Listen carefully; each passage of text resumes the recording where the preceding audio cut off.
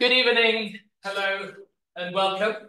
It's my pleasure to welcome you here. I'm Fabio Gigi, I'm the chair of the Japan Research Center here at SOAS, and our speaker tonight is an old favorite and a student of SOAS back in the day. He did his MA in Japanese Studies here with us. Then, sorry? BA Japanese. BA Japanese Studies. Korean. And Korean. Was BA. With BA, yes. And then you went on to do the master's, and then an MRes at UCL next door. And then, so sort of moving up the ladder from SOAS to UCL, and then got a place at the Nissan Institute in Oxford with Professor Dr. Roger Goodman to study what became the topic of his talk today. But I'm also very happy to say that actually the work that he's done for the MA here in Japanese Studies is also now out. It just appeared in the Japan Forum, which I'm sure you all know. This is the journal that is edited by the British Association of Japanese Studies that is based alternately here at SOAS and at the UEA. And the paper is called Minoritizing Identities, and it has a great subtitle, which is right. I prepared to read it out to you. Imposing racial and cultural illusions of the Japanese. And so that was based. It's a very good example of how to build your career. Dr. Akira Shah is currently postdoctoral research associate here at SOAS and also postdoctoral affiliate at the University of Oxford. And his talk tonight is entitled De-whitening Global Education in Japan, Silent Dilemmas with the International Baccalaureate. Thank you very much, and over to you. Thank you so much, Fabio. Thank you everyone for being here today, everyone in person and online. It is a pleasure. I'm really humbled to be able to finally present an aspect of my research that originally came from my doctorate degree, some 4 years of work and now still ongoing. Look forward to hearing of all of your interesting questions and feedback at the end. Now, before I carry on with this talk, perhaps the most eye-catching part of the title is this phrase of de-whitening. So before I begin this, I want to, Fabio, how do I move to the next slide? Sorry. Well, you need the degree in engineering to do Is that not working? It should affect this. Okay, I'll just use that. All right, brilliant. So this talk that I'm giving here today is actually based on a journal article, which I was hoping would be out by the time of this talk, but sadly, it'll probably be out in a week. So please keep an eye on it. It is the first major publication that takes a look at some of my findings from my doctorate, which I've based this talk around. So a lot of this talk is really a dissemination, really, of this paper. So for all the references that I make here and all of my original data that I use in this talk, all of it is actually referred to in this paper. So if you want to know more and you want to have more thorough understanding of all aspects of this talk, I will refer you to this paper, which will be online in a week. And I will make sure that there is all channels will be available so that you can find it. It is open access, so it should be easy to find. So the theoretical framework that I'm using here is called whiteness. Whiteness here is defined by a renowned anthropologist who works with this concept quite in a lot of detail, considers it a term which refers to the cultural web of assumptions of normality and invisibility that maintains social privileges, power, and hierarchies typically associated with white skin. But before I go further with what this theoretical framework is about, I think it's important to understand the position of which I approach this research from and where this theory came from, because I did not go into my doctorate thinking that this is what I was going to look at and this is what I was going to apply to the research I undertook. So as we commonly do, especially within disciplines like anthropology, we like to have a lot of talk about our positionality to give us an understanding of my position as a researcher in relationship to the work that I've been undertaking. Now, there's a lot more detail of this, like all other aspects in the paper, But the most important thing to keep in mind for now is, first of all, the other major aspect of this paper is about the International Baccalaureate, the IB. And I have quite a long history with the IB. First of all, it was all based in the UK, but I undertook its entire continuum of programs as a child. Everything from the primary years program, which is elementary school, to the middle years program, which is like the GCSEs, and the diploma program, which is like the A-levels in the UK. And then I finished and I said, I don't want to hear about IB ever again. But then after I finished my bachelor's, I found myself working as a teaching assistant and a cultural integration counselor at an IB school. And so I did for a brief time find out what it was like working in an IB school as well. But this was meant to be a brief stint, and I left and I said never again, but here we are now. So the International Baccalaureate is renowned mostly for its host of schooling programs. These are probably the ones, if anyone knows of the IB, these will be where you probably know it from, especially the blue one called the diploma program, which is the one that people take from high school, and it usually is the one that propels them into universities. Now, I want to show of hands briefly, because I'm almost certain that there's at least maybe one of you in this room, maybe, who potentially has some form of history with IB. So for anyone who took any of these IB programs, could I have a raise of hands briefly? Oh, there's one. Was it diploma program? Did you take any of the others? Okay, so that's very common to find. So it is most famous for this diploma program in particular, right? This is the one that is IB's moneymaker. And there's a lot more in which we could talk about this, lots to go into. We could talk about the fact that at the heart of this program is this concept at the very end called international mindedness. We could talk about the fact that in the middle of that circle, there is this whole idea of creating the international moral character, right? And there's a prescribed set of values to what this international person should be. We're not going to be talking about these aspects today, though, but I want you to keep in mind that IB is much more than just its curricula. It is also trying to give a moral take on what an international person is and how they should be educated. Now, just to give a bit of a flavor of the impact that IB has in the world today, there's currently over 8,000 programs at 5,900 schools in 160 territories. This is quite a significant figures when it comes to territories in particular. There is no other program that registers education that's independent of a national government that has so much breadth of influence in the world. However, the big asterisk to this is how much influence it has in its depth, how much in numbers in different countries around the world. This varies quite dramatically. So the Americas that IB register at, which is North and South America, is down as 45%. But about 40% of that is the US, right? So this gives you an idea of where which markets the IB tends to be popular over others. The middle one, Africa, Europe, Middle East, has been increasing a lot recently, thanks to the Middle East, where it has been growing quite heavily of recent. And the other growth area has been the Asia Pacific. And one of the major reasons for that has been Japan, which we will get to. Now, the methodology for this work. So I undertook the very common method that almost all anthropologists tend to employ, which is ethnography. Ethnography is an easy thing to say that often can mean a lot of different things. So I do want to sort of zoom in a little bit more on exactly what type of ethnographic work I undertook. So in my form of ethnography, I took participant observation, which is usually the heart of all ethnography.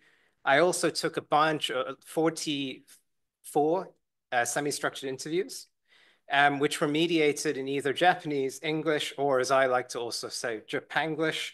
And I also took a lot of structured surveys, around 100 or so for the purposes of the work I did. My participant observation was over 1 year, and the nature of that I will discuss as we move on. But the question I had when I entered the doctorate, which is where this original project came from, the overarching project, was this: why, after decades of indifference since official recognition in 1979, was the Japanese education system now taking notable interest in IB, and how are Japanese schools currently negotiating with its existence in everyday life? Beyond this question, though, I didn't really have any hypotheses or any major sort of prediction as to what I was going to find in the field. For I was employing what we commonly refer to as a grounded theory approach, where I wanted to collect my data first, and then analyze the data later in order to analyze different themes, what we will commonly call thematic interpretive analysis. So with this, now for some background on the topic itself. So as you might have thought with the question that I had when I was undertaking this project, I was trying to see if I could do a participant observation of an IB school in Japan, so I can get an idea of how everyday life is for people negotiating with this program in a Japanese context. So why Japan? In 2013, the Japanese Ministry of Education and the International Baccalaureate Organization, the IBO, established a promotional consortium. There was a lot of interest from elite politicians at the time. Prime Minister Abe was involved in wanting IB promoted quite directly, and the Ministry of Education sort of followed the cabinet in wanting to promote this. So they created what is quite a rare arrangement for the IB, which is a relationship directly with the national government, which is not something that is common for the IB even today, although that is starting to change because of the success in Japan, I might argue. As of November 25th, so this Monday, there are 116 IB schools in Japan, from what was 16 in 2013. And when I started my project in 2019, I think the number had gone up to around the early 40s. So it did seem like it was a jump at the time, but I didn't know that when I was undertaking my research, it would happen to be what has really been the peak of growth of IB schools in Japan. So currently we have around 70 DP, 61 DP, 39 MYP programs. But what really has spurred the growth is this dual language diploma program, which is, personally speaking, not perhaps the most accurate name for what the program actually is. It is more like a 85 to 90% Japanese taught diploma program with about 10% of English involved. In Japanese, we do call it the Nihongo DP, but it is about 90% Japanese, 10% English mediated. The Ministry of Education directly helped fund this, gave this funding to help support the IB to create this program, which is another reason why it's contributed to growth in the country. Now, before IB, there was a very famous international education initiative in IB called the Super Global High School, the SGH. The initiative has now ended. But one thing that was quite interesting is looking at its total numbers, which at its most had 123. IB is getting close to that now. I think it's safe to say that it will overtake it. However, there is a lot of asterisk and a lot of nuance into the types of schools that IB operate in versus the ones that SGH used to operate in, and so on. This is not details I'm going to go through in this talk, but it is worth highlighting that it's more than just simply the numbers. There are types of schools where, students perhaps have more ease of access versus others which are more elite and harder to get into due to tuition fees and so on. Right, so off I go to a school in Japan to do my fieldwork. This was the school, but I was meant to do my fieldwork at. But I had one big problem. I was meant to start this fieldwork in April 2020. And that was probably the worst time to start any form of fieldwork in the world at the time. And so because of this lovely thing, I had to actually completely change my approach. I had my work visa ready. I was about to get on, I had a week to get on my plane, and it had all been canceled and called off. I had to go back, rewrite my paper, my ethics procedures, and rattle them in my head and ask myself, is there a way I can research IB without researching schools in Japan? Is that even possible? So while I was looking at this, I found out that there was a way. And so what happened was I moved from schools and took a gamble. And I went to universities because I found out that there is this very interesting IB initiative happening at universities right now. It's called the International Baccalaureate Educator Certificate, what they call IBEC. This is a public directory they have every year out to show you which universities in the world run it. But what was interesting is seeing just how many Japanese universities run it. In fact, only the US has more.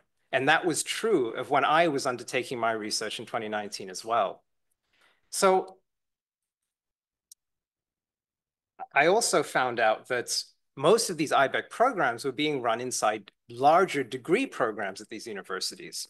So I thought to myself, okay, teacher education seems to be expanding in Japan too. Maybe this is a way to still look at the expansion of IB in Japan, but from a lens I hadn't expected. And perhaps the universities will adapt better than schools to the pandemic. Well, they did, and it worked, but not in the way I had imagined. So I was meant to start my fieldwork in September 2020, because we all thought COVID would be done by then, of course. But then came a really difficult wave, particularly in the UK, which threw a spanner into the works of that as well. And so instead, what happened was my fortune came from the fact that the Japanese university I was meant to do my primary research at decided miraculously to run the entire program online, which was quite unprecedented for the Japanese higher education system at the time. And they weren't the only ones to make that decision of the ones that run this program. But there was a catch, of course. I couldn't physically go to Japan. So my year of ethnography was a nocturnal and digital one. So this is my dorm in Oxford. I'd look at the moon when I get ready to start fieldwork. I would start fieldwork at 1 a.m. and I'd finish at 10 a.m. for a year. I thought that this would end maybe at some point because COVID would end, maybe half the year will be in person, but it never happened. But to my fortune, the universities happened to stay online for that full year and only switched to in-person the moment I finished my fieldwork phase. So I luckily got everything I needed. And part of the reason for that was because I was also able to get any of the physical aspects I needed, physical documents that I needed to help co-facilitate and participate on the course that I was studying for my participant observation. I was actually getting very generously from my universities in Japan. All my physical documents are coming by the post. So I had everything I needed for that.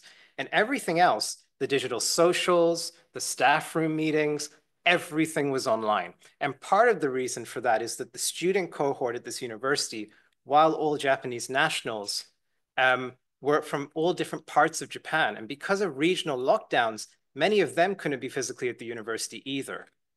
So my everyday kind of looked a bit like this.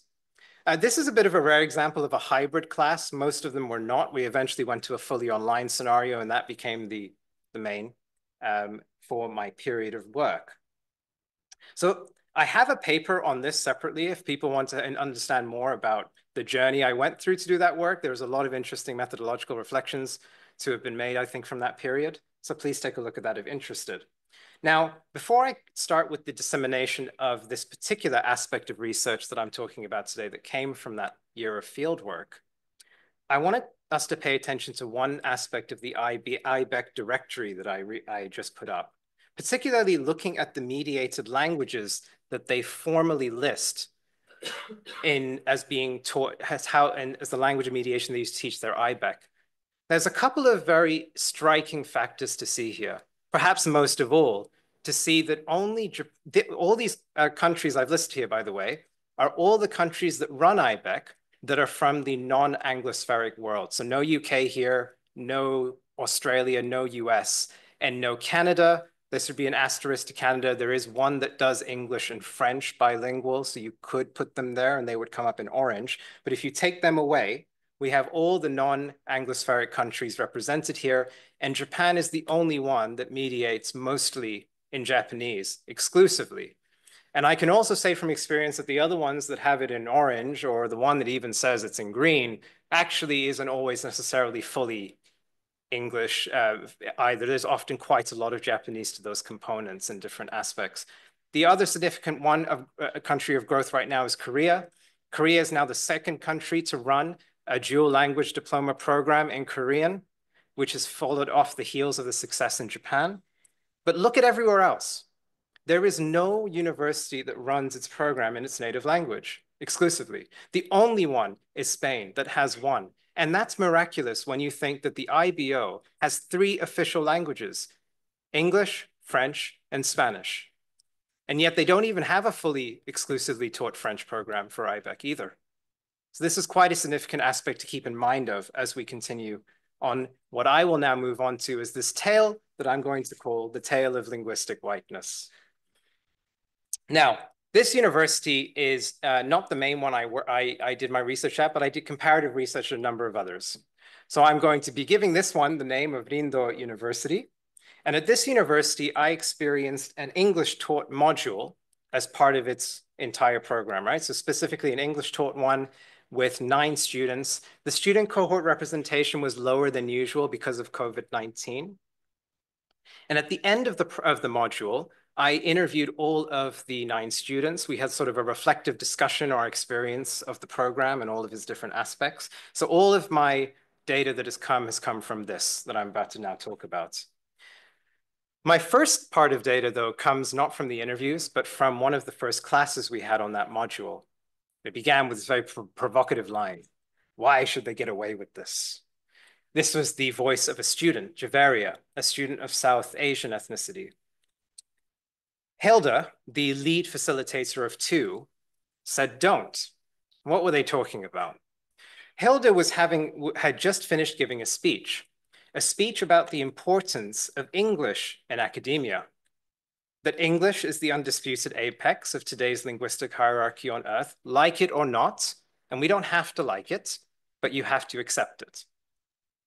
And that engaging with English in academia, therefore, would, of course, provide the greatest impact in the world. No arguments there. These are facts, right? Just to show you how factual she is on the money with this, I want to take a look at a visual representation here, which I think is fantastic. This is from looking at the major databases in academia, Scopus, Web of Science, as examples, to show you the amount of publications that are made in English versus all other languages. But what's extra scary about the blue, purple, and yellow circles, which show the big databases that are most popular, is these circles that are dotted. These are the ones that are unknown. We have no idea actually how much has been published and how much has been documented, because that's how bad our documentation of academic knowledge is of global publications in the world. Let's look at some more stark figures. So World of Science journal coverage says that 82% of all of its articles are in English. Scopus says 82% too. Ulrich says 73%. The second best player in all of this is less than 10%. That is the level that English has of dominance in the publication landscape in the world, the level of dominance English has in knowledge production in academia. This then is Anglo-American imperialism. And what other linguists have defined it from a linguistic sense, using it in this context, is that from the Latin imperium covering military and political control by a dominant power over subordinated peoples and territories. But this Anglo-American imperialism I'm going to tease in my aspect isn't just simply that. It is also something connected to a larger branch of a force, a cultural epistemic force that I call Anglo-American whiteness. Now, how did this theme come from? So there was this talk that Hilda had given, and I didn't think much of it because the rest of the module, we didn't seem to engage with that anymore. The students didn't seem in class to talk about that aspect much anymore. So it sort of seemed like that was that. But then came the interviews. And my first interview came with someone I'm going to call Ishida. And Ishida had this sorts of moments where she wanted to sarcastically quote some of what Hilda had said back in that class we had, and then give her own answer to it, which was, who cares? It was exactly her words. And so I was like, can you explain? Like, what do you mean by this? So she sort of struggled. So instead, she wanted to give me a different example to try and explain why she felt uncomfortable with what had been said in that class. So she brought up this thing called the joint seminar. And this ended up becoming a really big theme with all but one of those 9 students I interviewed. Everyone was talking about this joint seminar. So it became this theme that everyone was interested in. And it started with this initial discussion. This is a sort of a transcript from part of our discussion we had with Ishida, which is where I first encountered this joint seminar. And she had said that this year, Bridget, who is a student part of Ishida's cohort as well, an American national, had said that in the joint seminar, English is strongly recommended for doing a presentation. And then you see people like myself and fellow students like Yannick Ihara who is another fellow student of the cohort, a Japanese national. In Japanese, we write the thesis for the degree in Japanese. So if I do the presentation in English, it would be so shallow. So one thing that's quite interesting is that although this particular IBEC module was done in English, for the degree, the students are actually free to pick whether they want to conduct their research in Japanese or in English. And of this group of 9, 6 were Japanese nationals, 3 were non-Japanese nationals, and all 6 ended up writing their theses in Japanese. So when it came to this joint seminar, they thought, which is a place where they want to present aspects of their research for critique so they can develop their ideas, they understandably thought that they should probably best do this in Japanese because that's what they're going to write the thesis in. But Bridget wasn't so happy about this. I want to give you a few quotes that we had in our interview. Bridget had a very different perspective. There are several of us that cannot speak Japanese, and it's a waste of our hour to read your English written handout, which, by the way, those who present in Japanese had to make for those if you were to present in Japanese. But if you presented in English, you did not have to create a Japanese handout. And then sit through your Japanese presentation, understand 10%. Whereas if you did it in English, I'd understand at least 50%. It's your right to present in Japanese. We're a multilingual community. I understand that. I appreciate that you create translation for your slides. But when you are purposely deciding not to speak English, you're saying to Hilda and to other people who don't speak Japanese, I don't care about your opinion. And that's really cutting yourself off in terms of the international English community. You know, it's cutting yourself off from having that global conversation. Now, what about the other 2 non-Japanese nationals? Javaria, the one that we had just mentioned from South Asia, also did side with Bridget in that she thought that the Japanese students should not be using Japanese in this module because it's officially written down to be taught in English. And so they should be doing this no matter what. But note the end of her line here. However broken that is, was a very interesting line she gave at the end of this opinion. She also felt bad for the Japanese people. They don't know English that well. It's not their fault. They have to do everything twice when they make the translations and the slides. And then the third one was also an American national, but of Mexican ethnicity, a native Spanish and English speaker. She had given me a whole long tale of a story of how she had encountered all forms of discrimination by not being able to speak English properly as a child in the west of the US, particularly with her parents who could speak no English whatsoever. And so had this large empathy for people who struggled to learn English in general. So from this lens, she had said that when she joined this university in Japan to do this program, that she was signing up for a Japanese education at a Japanese university with a lot of Japanese cohort members that speak Japanese. And so she felt that as it is also allowed for them to speak Japanese in the course, that it should be tolerated and that she should be able to cater for them for that too. So it was a very interesting contrast of opinions of those 3 non-Japanese nationals, right? But what about the Japanese nationals?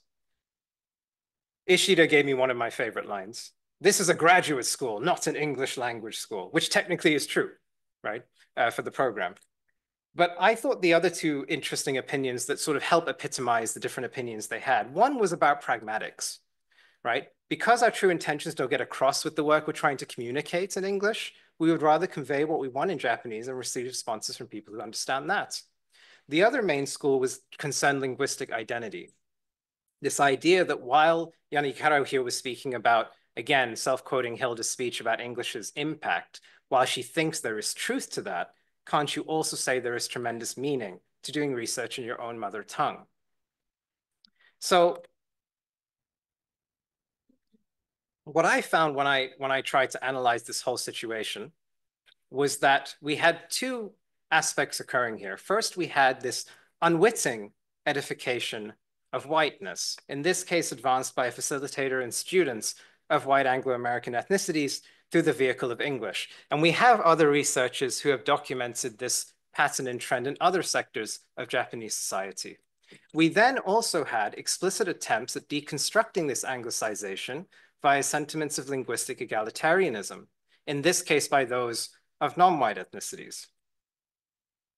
And this case also illustrates that Japanese higher education in the system is no exception to facing pressures of Anglicization, But as I think was made quite clear when you even look at the language mediation of the IBEC programs in the world, it also shows that Japan's language is still quite robust and very independent compared to numerous other post-colonial societies who refusing to engage in English, take examples like India or Pakistan, is not often a realistic option.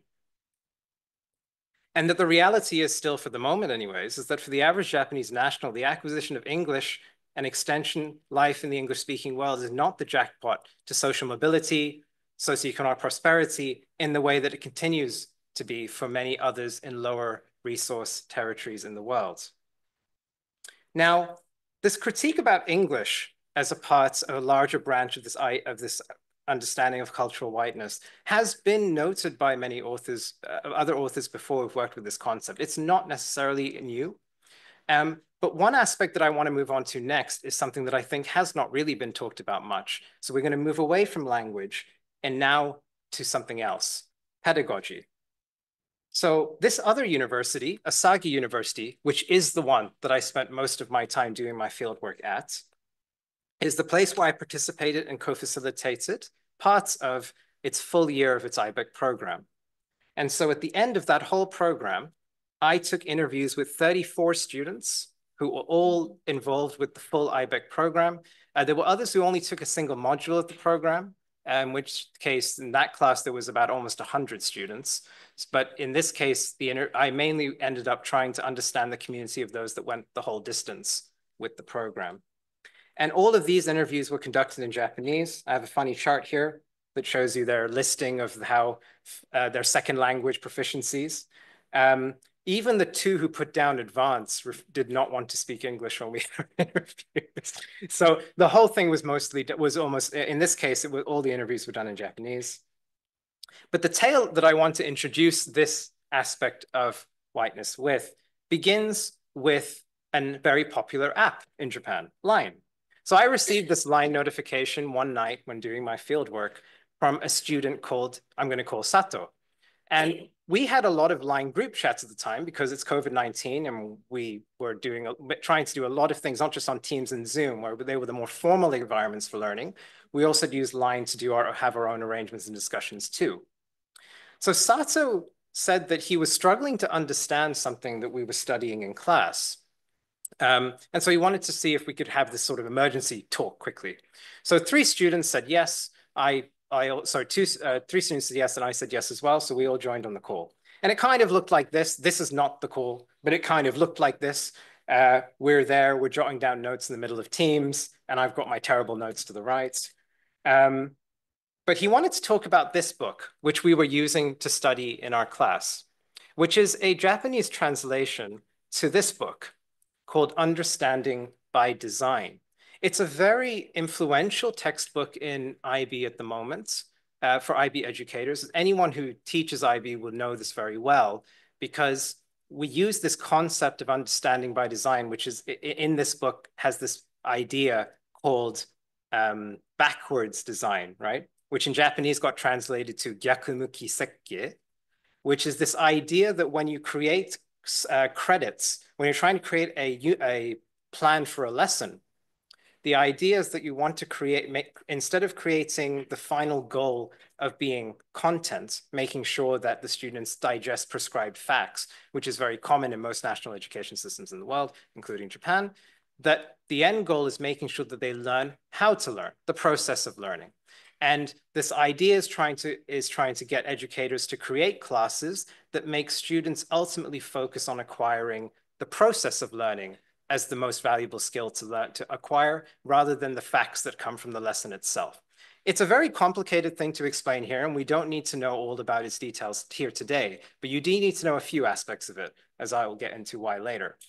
So advancing this one step further, in IB, they don't just simply use this. They also have this idea of a concept-based curriculum as well, which they use by these authors, which is the idea that when you create a module, when you're creating a lesson plan, you don't just do it as one individual teacher. You get the group of teachers together who are teaching the students across all the different subjects. You try and find a common concept, here quite specifically defined by these authors. Take an example here like power or safety, and you try and create a course that has the students not only looking to acquire process-based skills, content-based skills, skill-based skills, but also metacognitive skills. So these developmental psychologists believe that metacognitive thinking is something that's also lacking in a lot of national education, and so they're trying to use this as a technique. Again, this has also turned out to be quite influential in Japan, and we have translations for this too. Combining all this together, though, is quite difficult in practice, and to design a lesson and actually execute it takes lots and lots of trial and error. So we have this whole space in the program to get these experienced or aspiring educators to learn how to use this technique. But in this particular moment I had with this discussion, with Sato and the other three, I found one peculiar trend, which was that not only was Sato the only one speaking at times, along with one other occasionally, but the other two were saying nothing at all. Like complete silence, right? Nothing. We even had moments where we were on our Zoom screens just almost staring at each other. It was very awkward, right? And I wanted to say that that was the first time I encountered it, but it's not true. I discovered that throughout my time co-facilitating parts and participating on this, whenever we had Zoom breakout sessions, particularly, we had all these moments where suddenly there'd be these instances of silence. No one's talking. And I was like, I couldn't understand why. This was a very well-respected institution for what it does. These students have very good grades. They're all quite intellectual. They come from very different types of backgrounds, which I'll get into in some ways, but there's no reason why they shouldn't be able to pull off what was being asked of them in class. So why were they staying all silent? So the first thing to keep in mind when I tried to analyze why this was going on was the age demographic. This is quite significant. You do not often find spaces of education in Japan, with formal spaces anyways, with such a diverse age demographic. We had students who were as young as 20 and one who was as old as 55. Because in this particular program, we have some who are experienced educators who have been working in schools for decades, who are coming here to get the IB certificate specifically. And then we've got others who have come straight from an undergraduate degree, aspiring to be educators. So from completely different perspectives, right? And in the system of this particular university, we put them into two brackets. Gakusotsu insei, straight master's students, genshoku insei, in-practice students. Usually the distinction is the one at the bottom has about 5 years or more of teaching experience. Anyone else gets put into the other category, though there are exceptions. But needless to say, you had these categories at work, and they were significant. They weren't just ones that sort of informed how a particular module you were taking, your degree was assessed. And sometimes they had different criteria for each group.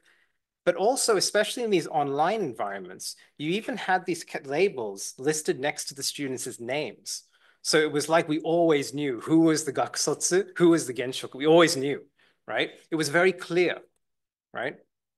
So then in the interviews, one thing I found that came up was that there seemed to be some form of ambivalence to this setup of having these two categories. So one interesting opinion, I think, came from this student who I call Miyazaki, who said, obviously, there is a gap of experience between straight masters and in-practice students. On one hand, there are times when I felt our opinions would clash. And sure enough, there was an element where I felt I had to kind of concede mine. But there's also many good points to having in-practice students with us too. It's not all bad. They provide us with lots of experience, genuine experience. And they also give us a lot of supportive advice, how to advance our careers. So it was I think Miyazaki's comment is very good because it gave me a good snapshot of showing how some students saw the positive and the negative aspects of having this dynamic in the class. Now, I want to give you, on the other hand, a more extreme opinion by one of the in-practice students who I call Sato. He said, I've been thinking about this whole problem of silence in our breakout sessions recently. And there are times when the straight masters act in this way. You know, they're listening to me because I'm experienced. But then I just think there are guys who are not thinking at all, right? And whatever the frictions were, though, and the attempts that were being made by some to diffuse them, we had some in-practice students who went the golden mile. There was one who was in their late 40s, who usually was being called sensei by these students because she is a school teacher. But she was so adamant that because they're not meant to do this, they're trying to create this horizontal learning space. She went to them and said, do not call me sensei. Do not even call me by my last name. Call me by my first name. She was very extreme example, but it just showed you a counter strategy of trying to get the straight master students to participate more. Because what they were meant to be practicing was this, kōsei shugi, which is the Japanese formal translation to a pedagogy known as constructivism. Constructivism has been written in the past as a radical approach to epistemology that treats all reality as subjective and all knowledge the result of procedural construction. There is the original school of constructivism that we know in academia, led by John Piaget in particular, called cognitive constructivism. And it was later significantly developed on by Lev Vygotsky, coming up with this idea of social constructivism. The main difference really being that social is trying to get the teachers and the students involved in co-producing knowledge, right, in a social setting in the classroom together. This is what the IB and a lot of educational bodies, like the OECD as well, included in this, consider the progressive pedagogy today that we should be learning. And this is what they refer to as constructivism. There are many influential educationalists, sociologists, developmental psychologists involved in the original theorization of this theory. But do we want to hazard a guess about where most of them come from and where most of their backgrounds are from and where they probably ended up formulating their theories from? The IB currently have this publicly downloadable document called The History of the IB. It's a very small document. It was made in 2017. And they will show you this as one of their slides, the key educationalists who influence their pedagogy today. You've got John Dewey, John Piaget, Jerome Bruner, who I just mentioned before on the other slide.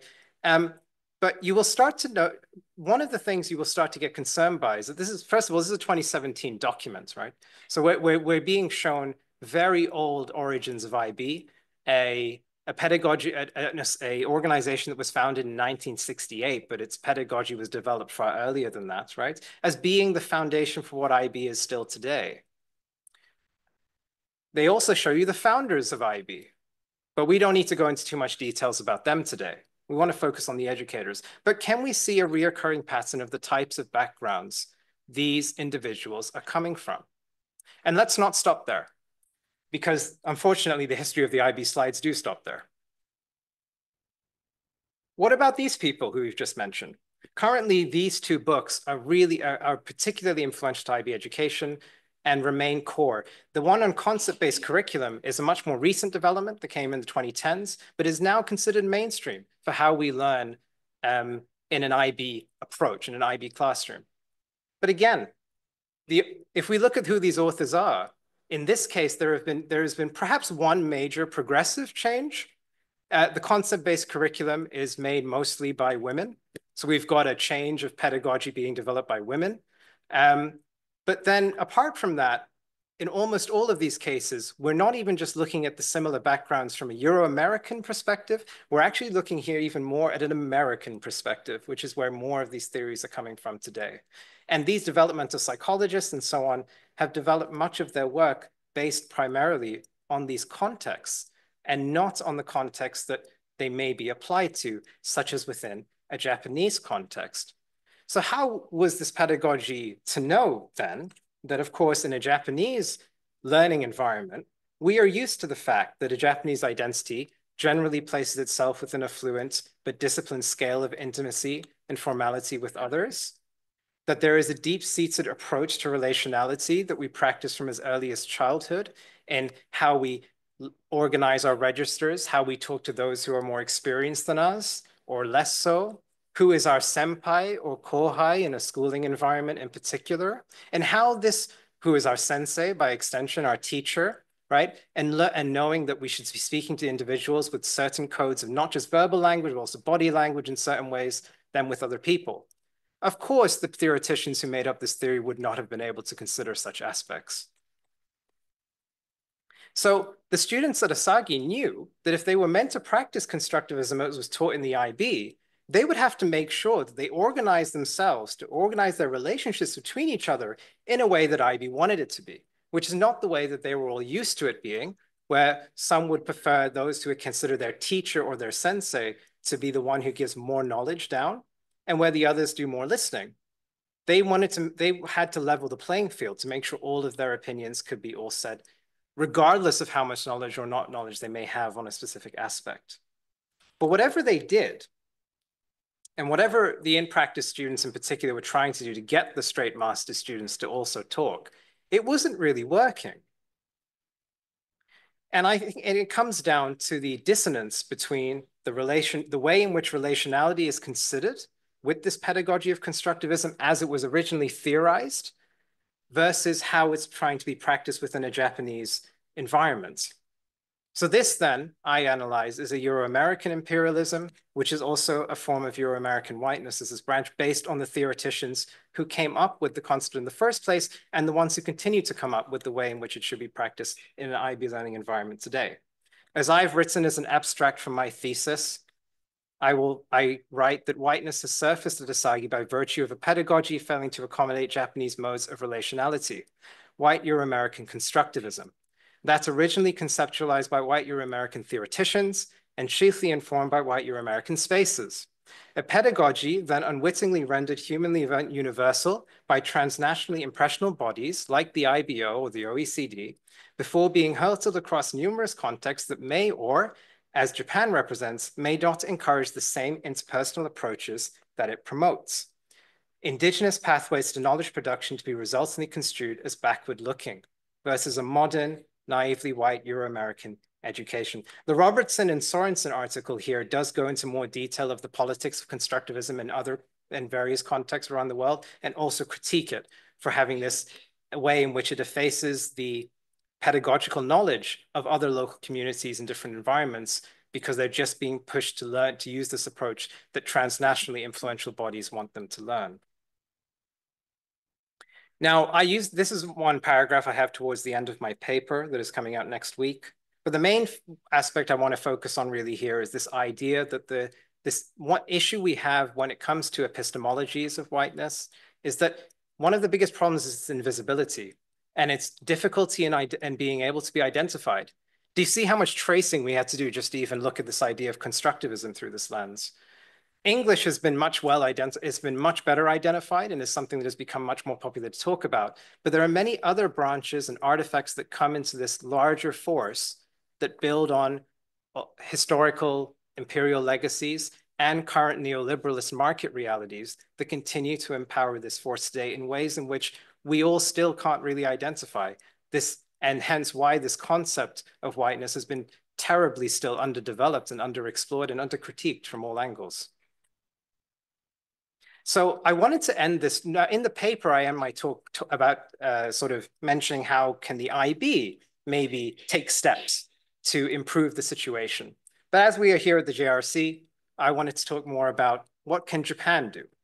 So I think that this issue within a Japanese context can be fit into a broader concern that other sociologists have talked about with education in Japan, this idea of catch-up modernity, which I also can consider in this context. I would ask if this might not also be considered a form of catch-up whiteness. The idea here is that from a central Japanese governmental perspective, much of the educational policy, and many other sectors too, but we're focused on education here, has often been reactionary to what transnational bodies, the metrics of transnational bodies want them to do.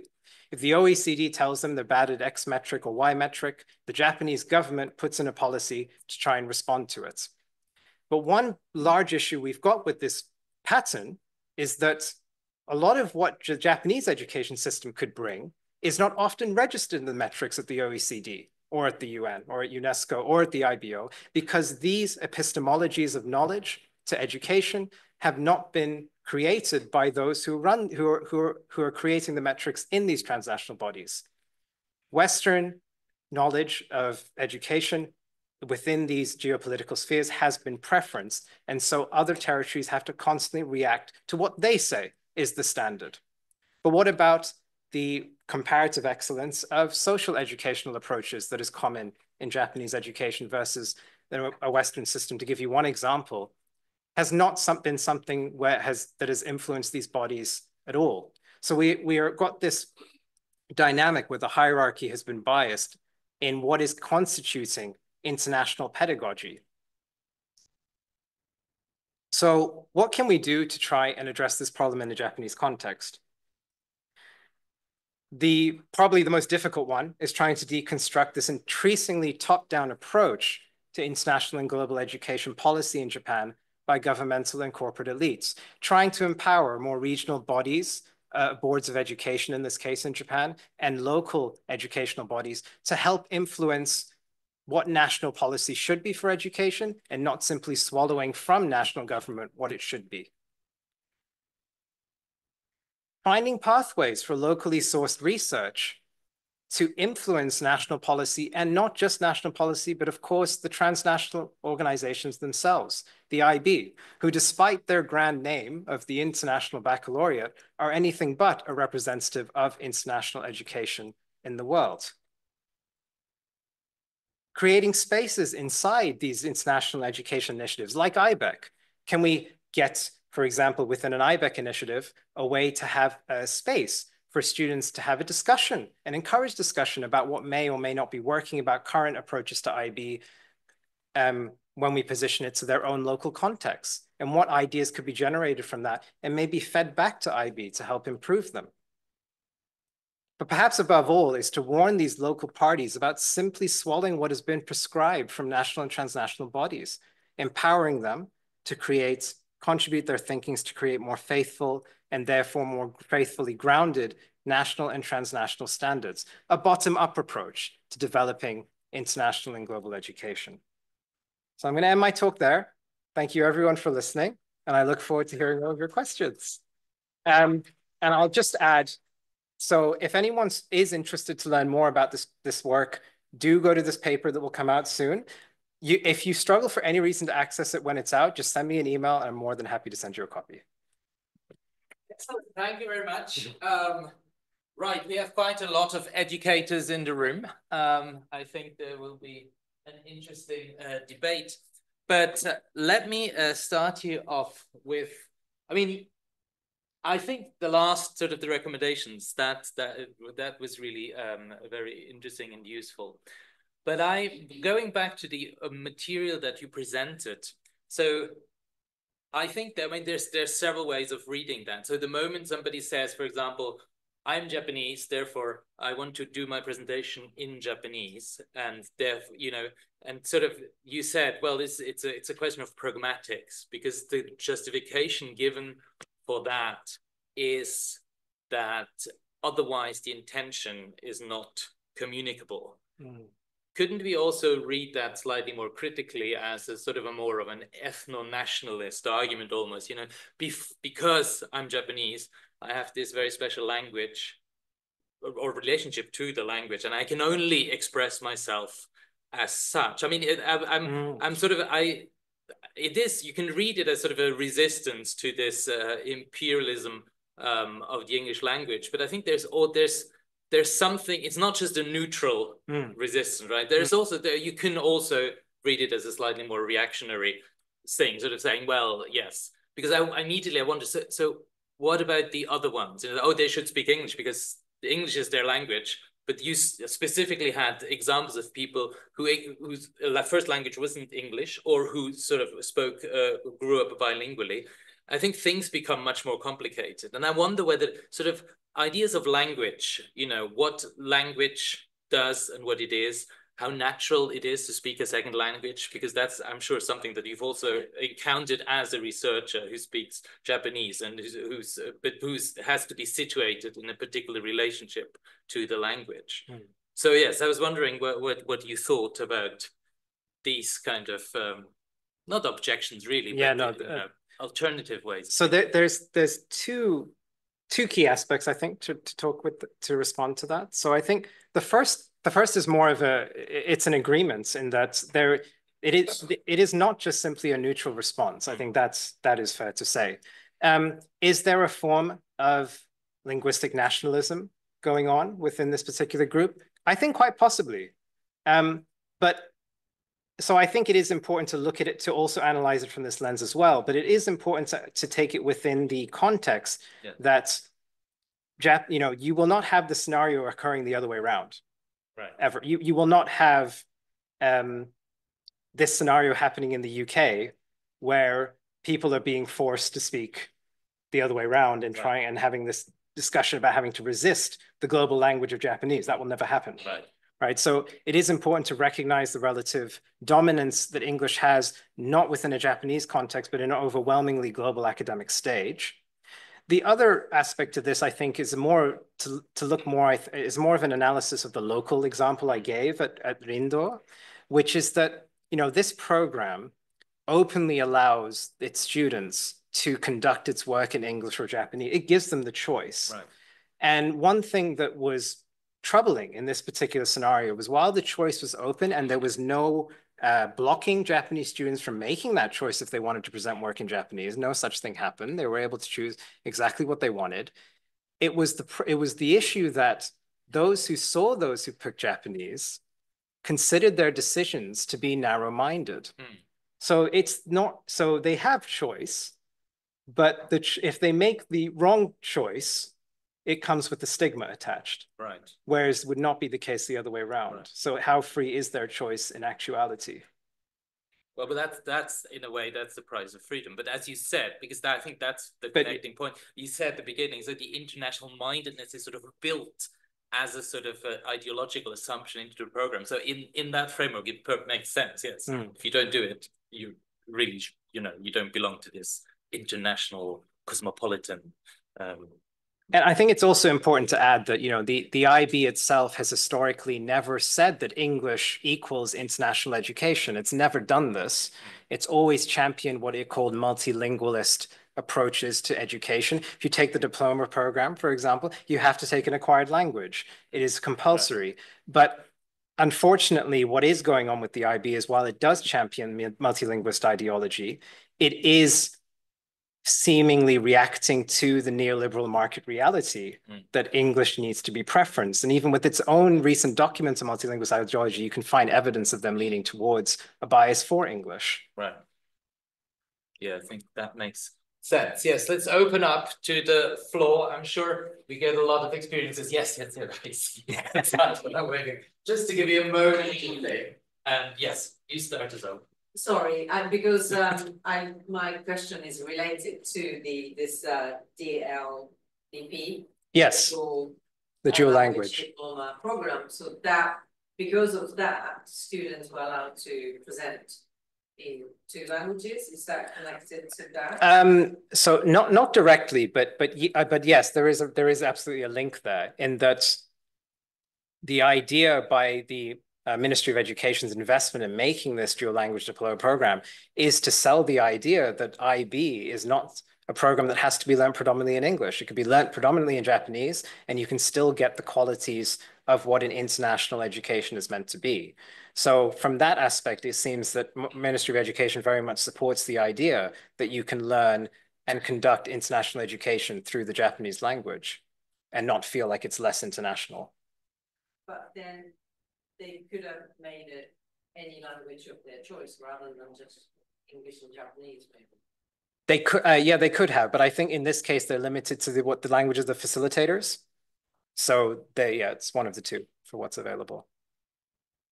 But it's very quickly you encounter sort of a natural barrier, so to speak. Very quickly, yes. So who is available? Right. Yes.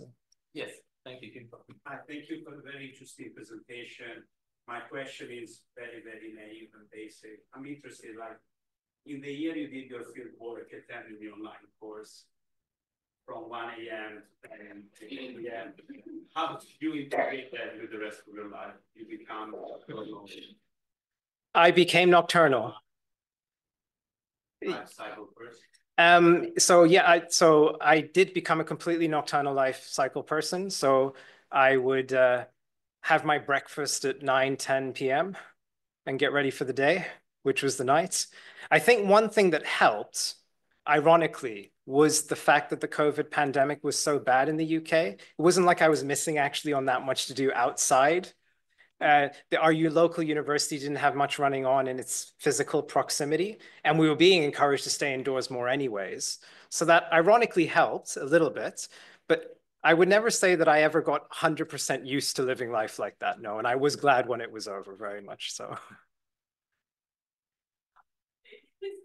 That's exactly what I was doing, the abroad during COVID. Oh, really? Wake up at 1 a.m. Then lectures at online lectures at Rotterdam until the morning. So no. I'm expecting you to be doing this. Yes.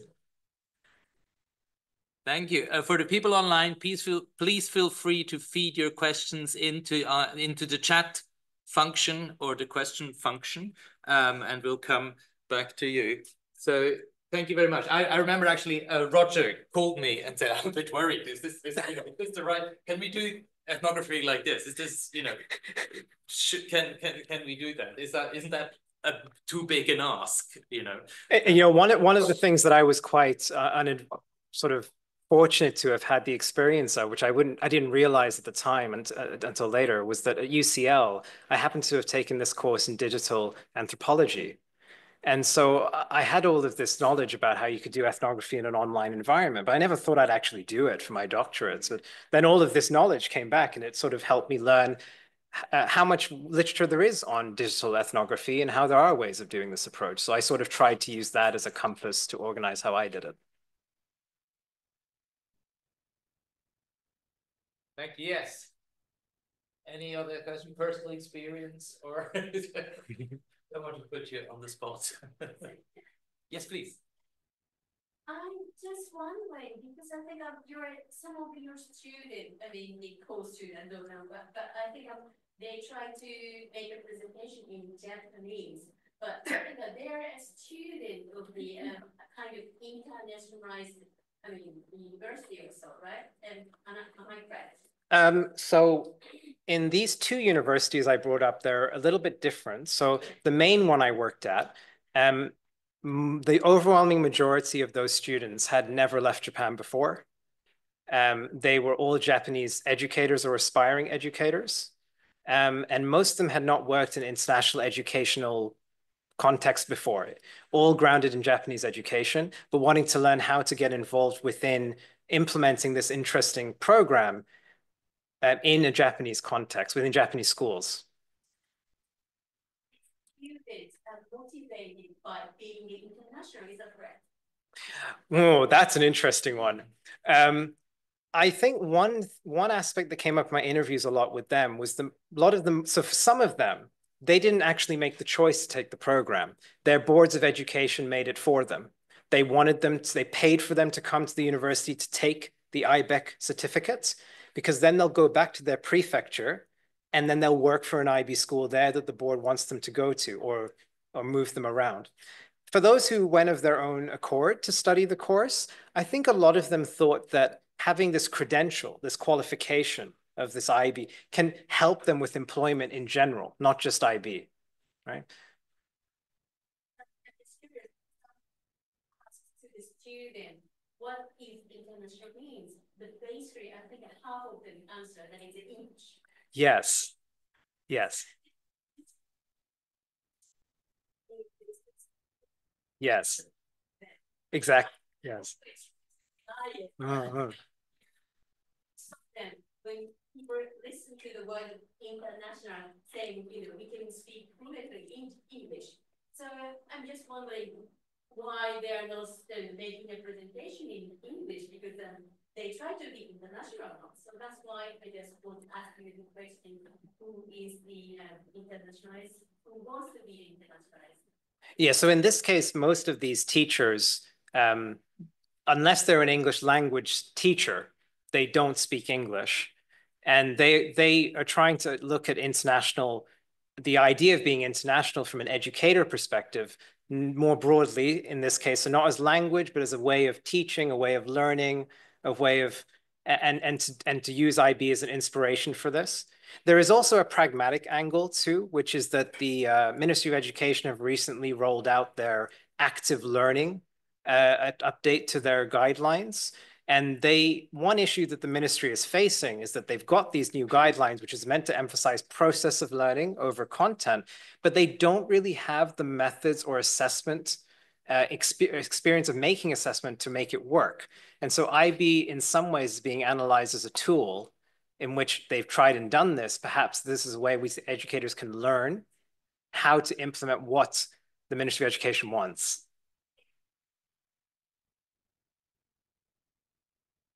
Yes, anybody else wants to come in on that? Let's have a quick look online.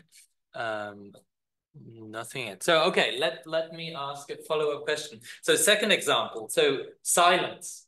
I think anyone who is taught in Japan will remember that this is always a very awkward experience, right? It's the Imoku no Rasen, the spiral of silence. Once it starts, once it takes hold, it's almost impossible to dislodge. The only thing you can do is you can talk yourself, and you sort of start panicking slightly because you realize if you stop talking, there just will be more silence, and then you sort of end up filling all the space with lots of words.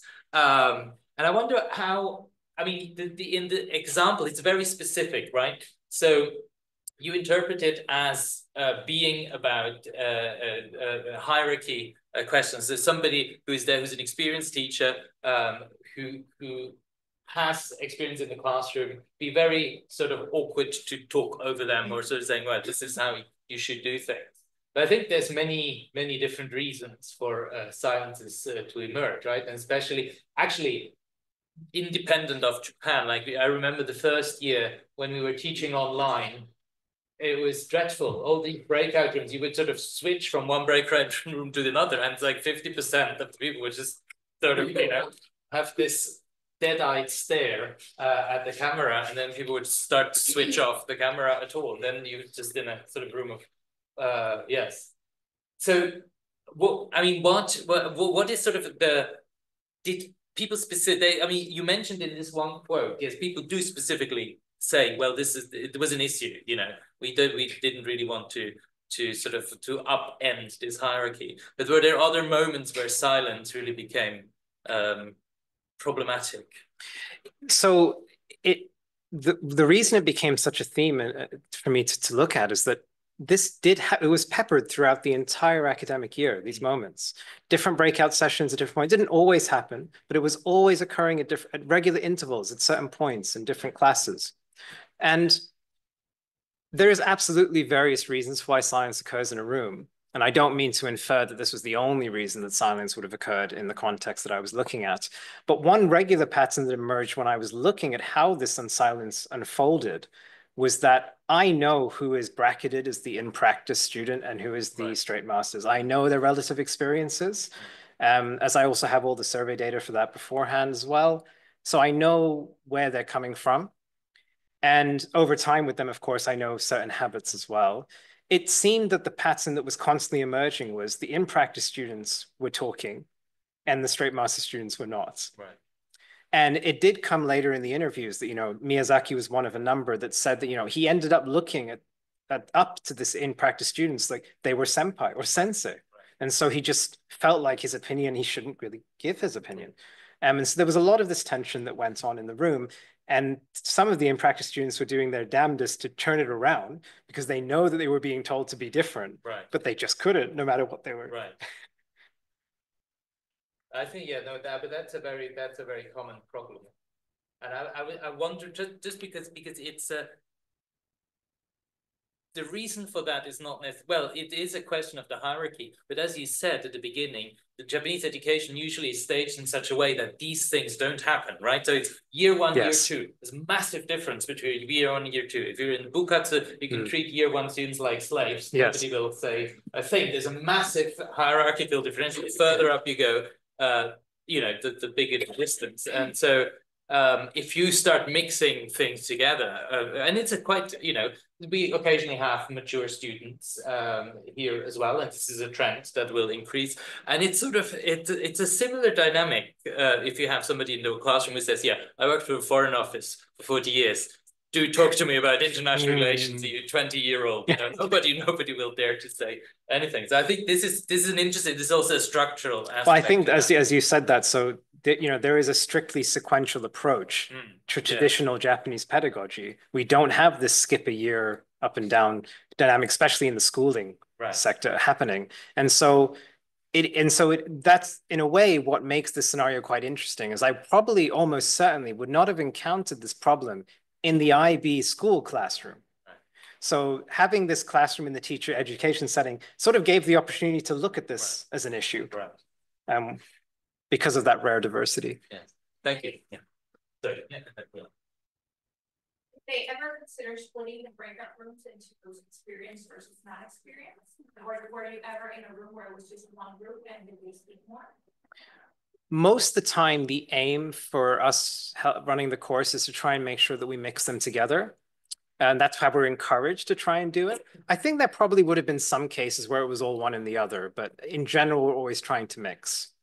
Yeah, so you then often would see a pattern emerge, and not always. You know, there was one straight master student who probably talked more than all the other in practice ones, but you know, in general, right, as a general pattern. I was reading a paper by, I think it was a Chinese academic who was writing about the dominance of English language in academia, exactly those things that you covered. But he was also talking about the dominance of the Western style of communication. That the Western ability to deliver your opinion clearly and forcefully onto the listener is valued in Western communication styles. Whereas in Asian communication styles, the ability to listen is equally important and valuable. And I picked on the word relational that you mentioned at the beginning. Do you think that with this sort of linguistic and pedagogical imperialisms that you cover, there is also one that is communication in general? And have you looked at that sort of, at that aspect? And do you think that in general, IB might not be successful in the Asian context? Ooh. Okay, so that's good. There's two questions. So the first one about communication. So when the Ministry of Education sponsored IB, the official narrative for why was that it wanted to cultivate so-called global jinzai, global human resource, right? They've been using this strap line for a lot of developments in education and economic sectors and labor sectors for some time now. And if you look at the Japanese national policy at what this global jinzai is meant to be, you will find exactly some of the aspects you've just mentioned. Communication yoku, communication skill. But it's not just any communication, right? Hyogen yoku, not just any type of hyogen or expression, right? Looking particularly at Anglo-American standards, right? And this being the barometer for what is meant to be good communication or bad communication, a good expression, bad expression. So I think when we talk about pedagogy, I think you could insert this idea of communication within that frame as well. And so there absolutely is, this absolutely is an issue that fits within these imperialisms. And as for your other question about, will this mean IB succeeds or not in Japan? I think that part of the reason, one significant aspect about IB comes back to my question I had when I guess I first started my doctorate, is why does Japan care about IB now? Because if it cared about all of this before, you know, it had this whole idea of kokusai kijun, international standards, long ago in the 90s and 80s. So why did they not care about IB then, and why now? And I think that one of the overarching reasons is to do with something that I think also this scholar, can I go back a slide, Fabio? Is it possible? Yes, technically. If you technically almost anything is possible. Is it, or even more? One more. Okay. Oh, sorry. This scholar, Kariya Takehiko sensei, he has talked a lot about the sort of delayed but steady growth of neoliberalization of global education in Japan. And what makes IB so significant is that up until IB, most of its initiatives, the Super Global High School, you also had the Super Global University, you also had the Super English High School a long time ago. There was a lot of initiatives that were attempting to create what the government thought was international education. Now, what I'm about to say is nothing more than a sort of a guess at this moment. I can't really, an educated guess, which is that I think one reason why Super Global High School has been abandoned, or schemes like this, and they've moved more to the IB to help, is because running SGH was too expensive for the government. I think that Ministry of Education doesn't get as much money from the finance ministry as they used to, and there's a lot of ministerial politics going on. And that having IB run it means that more parents pay instead. The government pays less. It's also outsourced, so less Japanese resources, and they can still get this making global human resource done. But the penalty for that, of course, is that who can afford to go to an IB school? One aspect I haven't talked about in this talk, but would come up in future work, is the types of schools that run IB in Japan now. When SGH was running, to give you a comparison, half of them were private Japanese schools, what we call Article 1, Ichijoko schools in Japan, and the other half were public schools.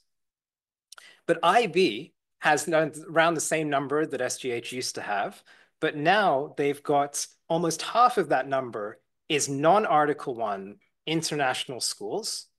Then within the other half, you've got more than 2/3 being private Article 1s, and you've got a very small chunk being public Article 1 schools. Basically, very few places that you can do IB for free, or almost free. And most of those places where you can do it are coming from prefectural schools, and very, to be fair, of a diverse variety of regions. We have a prefectural IB school in Tottori Prefecture, for example, which is quite interesting and rare. But these are exceptions to the overwhelming trend that having international education is becoming more of a privileged problem, and that the type of international knowledge that we're preferencing for this education too is becoming more Anglo-American. Yes. Yes, I think that's, yes. My nephew and niece, they went to Canadian school in Kobe. Canadian Academy. IB. I know the one. What about like American school in Tokyo? Do they do IB as well, or they do different like American standards? So that school, I know the school you were mentioning. That's quite a particular school. It was one of the first to run IB of all of Japan in its history. So it's quite a different kind of school. Most schools that run IB now, ever since we've had this big growth, that are international schools. So that first 50% of the number we have today, of that number that are international schools, you will find some that are coming from you will have some that are coming from more nationally minded contexts. So there is some American ones thrown in there. Usually you'll find some that are championing a certain form of Protestant religion, perhaps, Catholic religion, perhaps as well, these aspects. Where it tends to be more secular and is the Article 1 schools, of course. So these tend to be more, yeah. So there is a range in operation. Because it's like the students were all either Japanese or non-Japanese, but Japanese kids were like maybe expert kids rather than Japanese kids who are trying to be a global person. So historically, I think most of the Japanese nationals who would take an IB education prior to this growth of IB, at least, would have tended to be so-called returnees, kikokushijo, who would usually take IB in another country, come to Japan with those credentials, or they would have some education in the other country and then take IB in Japan because of that. Whereas now, because of the growth of the Article 1 schools, there's a lot of students now who are coming in who have just lived in Japan taking it now. So that has been a big change. Excellent. Thank you. We have a question from online from Bill Kelly. Hello. Hello. It says, hi, Akira. Thank you for a very stimulating talk and good to hear about this aspect of your research. There's a long tradition in anthropological research exploring how global forms of culture have been adopted and localized or syncretized in particular cultural contexts. On the basis of your experience research, are there ways in which the adoption and implementation of IB in Japan already reflects processes of local adaptation, or is there a strong expectation, as your presentation seemed to imply, of adherence to global universal IB standards? Perhaps your research reflects the early stages of a process of working through disjunctures in a process of adaptation. Thank you, Bill. I think very much that my current stage of research is working with these trajectories because I think they are both existent in what is going on in Japan at the moment. We do have there is, as I was trying to demonstrate with this presentation, there is definitely a form of pressure that is being exerted on IB environments in Japan to practice global education within a certain way. This, from an anthropology context, we often use the theory of globalization by Anderson Levitz. And this process of globalization, as she has theorized and her school have theorized, I think is something where we are also seeing a level of this occur. But I think the extent to what level is hard for me to say at this stage because I've yet to do fieldwork within the schools themselves. What I can say is in the universities, there is quite a spread of success within this form of globalization, depending on the school. But more often than not, at least in my experience with it so far, is that those who tend to mediate mostly in Japanese or entirely in Japanese tend to often be more receptive to thinking about what it means to be international within a Japanese context. This also does sometimes levy the risk of them also being more ethno-nationalist sometimes within that context as well. So they do work together. But yes, I think and then there's also examples of the other as well. So they are both at work. But to what extent, I think it'll be interesting to see in future work, where I hope to work at the schools, how they are being practiced in everyday life on the ground. Excellent. Thank you. There's another question from Barbara. He says, first, I apologize for arriving very late, and hence, yes, a clumsy question, which I've difficult to articulate in a few lines. Here, on one hand, you have pedagogical programs which embrace egalitarian approaches and interactions, although with a neoliberal slant. On the other, you have implementation practices which are anything but the top-down implementation from a central authority. Are you arguing that it is the latter that we need to worry about so that the former can be adequately critiqued? Thank you, Barbara, for that question. Well, that's a very stimulating question. I think within the context of Japanese society, at the very least, I think it is the latter that we need to be worried about if we are to enable Japanese society to critique this. So I think from a Japanese positionality, I would absolutely agree. That is exactly what I'm saying. Excellent. Okay. Thank you, Barbara. We've come to the end of our time here. Please give a big applause to our speaker for a fascinating contribution. And please join us again for our last seminar of the year in 2 weeks' time on the 11th of December, where we'll hear Abigail McBain from Edinburgh talk about the world on stage, multicultural music and dance at Todaiji's temple's eye-opening ceremony. So the Kaigan Kuyo, historical and art historical and multi-sensory last talk. Thank you very much.